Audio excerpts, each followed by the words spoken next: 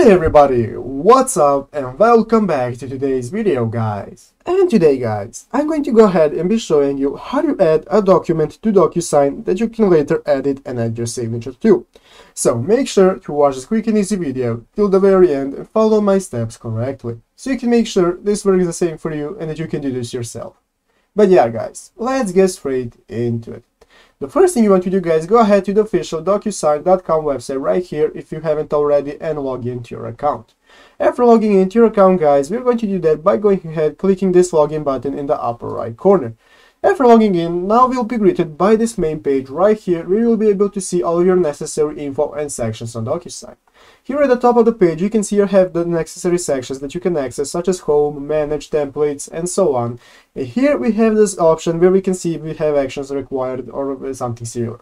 And this is the area where we'll be able to add new documents. So guys, let's go ahead and see how you add a document. First thing we want to do is go ahead and click on this area right here where you can see it says drop documents here to get started. After clicking that guys, now this will open up a folder browser on your PC where you can go ahead and select the documents that you want to edit.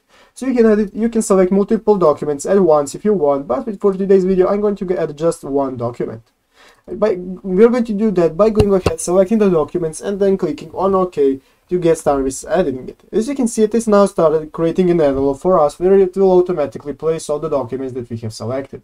As you can see, I have selected only one document, so this is my envelope right now.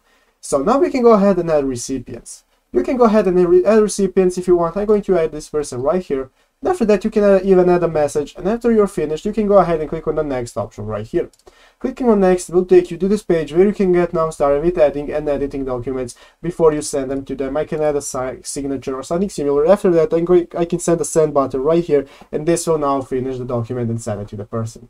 So guys, basically that is how to add documents to DocuSign. So I hope this video was helpful. If it was, make sure to leave a like and subscribe to the channel. So guys, thank you for watching, take care and bye.